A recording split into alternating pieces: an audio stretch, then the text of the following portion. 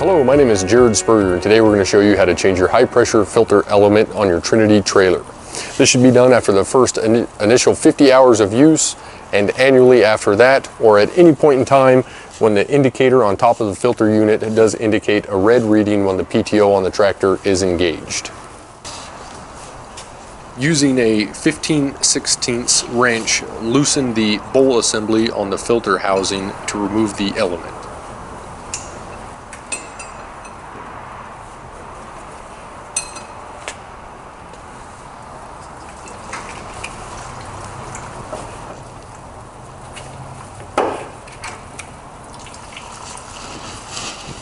So once you've changed the filter assembly, go ahead and re-tighten the bowl to the housing assembly.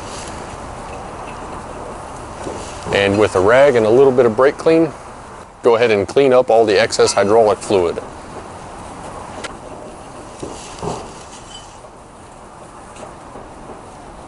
Once reassembled and full of oil, test run the system to ensure rotation of the conveyor assembly.